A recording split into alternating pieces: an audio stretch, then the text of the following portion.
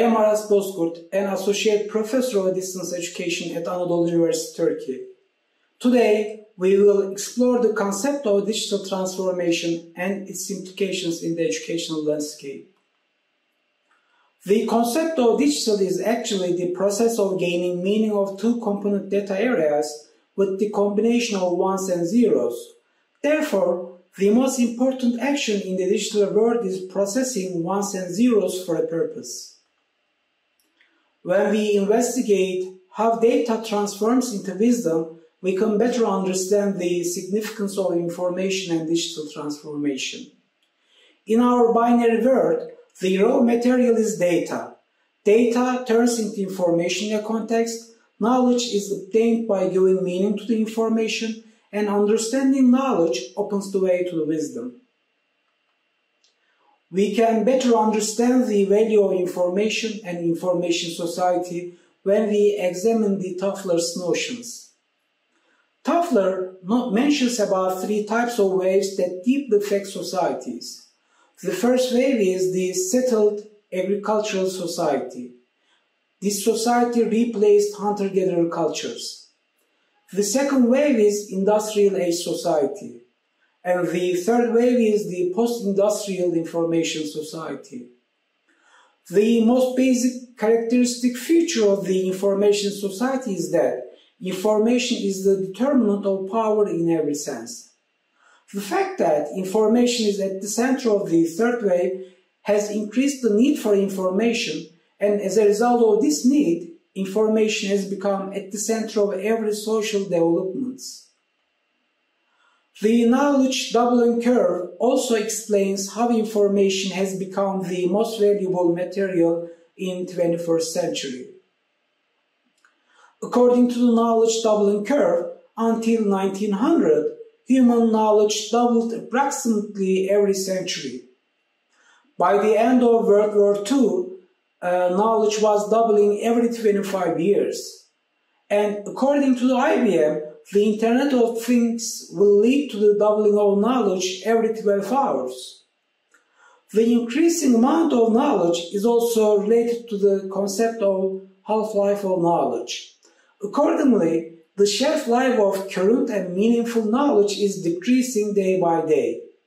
Such a view requires us to adopt strategies such as digital transformation to better process the information. The ongoing change in the digital information age is also related to the network society. Manuel Castells defines it as a society whose social structure is made up of the networks powered by information and communications technologies.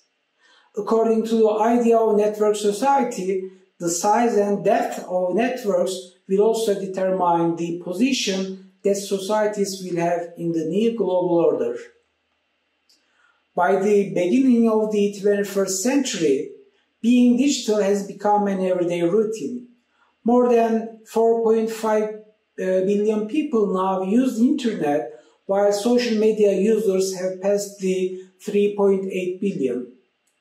The average internet user now spends 6 hours and 43 minutes online each day. It is really impressive that nearly 60% of the world's population is already online. The current state of the art in the 21st century justifies why we need to understand digital transformation, and this also requires to redefine it. Digital transformation is a continuous and dynamic process. It is therefore difficult to define what digital transformation is. On the other hand, we can say that digital transformation is the process of creating new opportunities and values by using digital technologies and strengthening social structures with digital technologies and making them more efficient. The basic components of this transformation are human, process design, and technology adaptation. From this point of view, human, which is one of the basic components of the digital transformation process, is the main subject in digital transformation. In this process, technology is the object and process design is the action verb. The fact that there are different components in this process requires explaining the digital transformation with a system approach and including all layers of transformed structure in this process. However, it should be noted that transformation is not an approach to leaving the old system completely, but to adapt the old system to keep up with the change and also upgrade the existing system to survive in the changing world. Digital transformation is a process in which there are many ways and stages, which concerns the business models, strategic orientations and values of institutions, not only in terms of technological dimensions, but also social dimensions. For higher education, digital transformation is a necessity both to capture the change and to gain ability to compete in the global race. Supporting these ideas, the COVID-19 pandemic also proved that self-adaptation and ability to change is significant in many aspects, including survival not only for humans, but also for educational institutions. According to the Alvin Toffler, the leaders of the 21st century will be those who cannot read and write, but those who cannot learn, unlearn and relearn. This notion implies that the social profile has changed in the digital information age, and as a result of this change, there have been changes in the roles of learners, teachers and higher education institutions. This means that educational institutions need to reposition themselves in the transformation process by adopting the digital transformation strategies.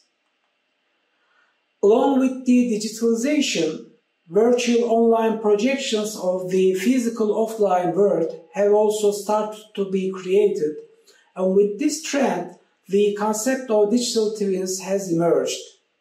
In addition to digital twins, digital online ecosystems started to be used for educational purposes as individuals began to express themselves with the digital identities they created in online environments. Digital education is an umbrella term used to describe the learning and teaching approaches that have emerged to meet the new needs with the developing technology.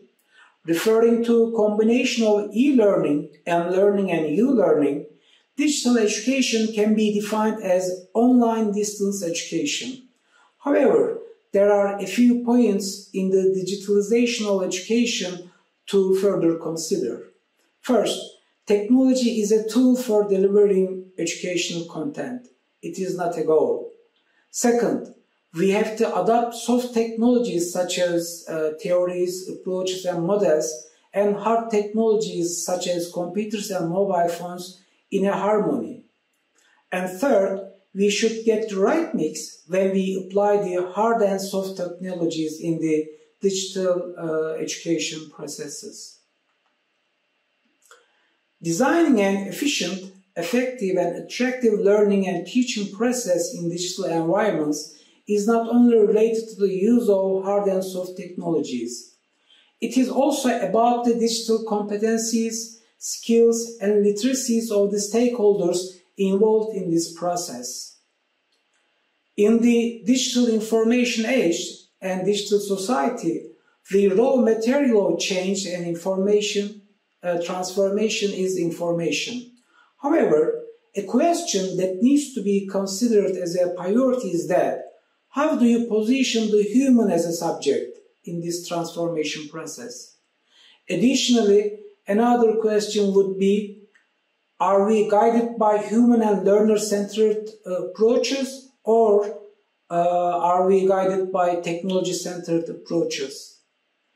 A scenario where the subject is human can create possible success stories. However, in a scenario where digital technologies are the subject, we reduce the human-centered understanding to a passive state, and this means that the future will be shaped by technology, not by humans.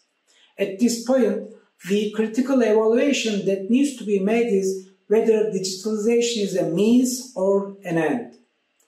Within the scope of this critical evaluation, it is extremely important to understand to interpret and to position it correctly in the transformation process. In fact, digital transformation isn't about decorating our ecosystems with digital tools, but to strengthen the ecosystems with digital processes. In this final section, there are some questions to answer. Before I provide my answers, please answer these questions in your inner world. Question 1. What impact does the digital transformation have on teaching and learning? I would say that digital transformation will help to process the information, which means that digital transformation will result with capacity increase in teaching and learning. Question 2. What will higher education institutions and teaching and learning look like in the future in terms of the digital transformation? I believe that both higher education and teaching and learning will look the same, but the tools we use will be more effective. Besides, higher education will be more resilient against the change if they can achieve the digital transformation. Question 3. What are the challenges and obstacles of digital transformation in teaching and learning? I would say that the biggest challenge is adopting a technocentric approach which would harm the digital transformation process. In the end, teaching and learning is for human, and technology is only a means rather than an end.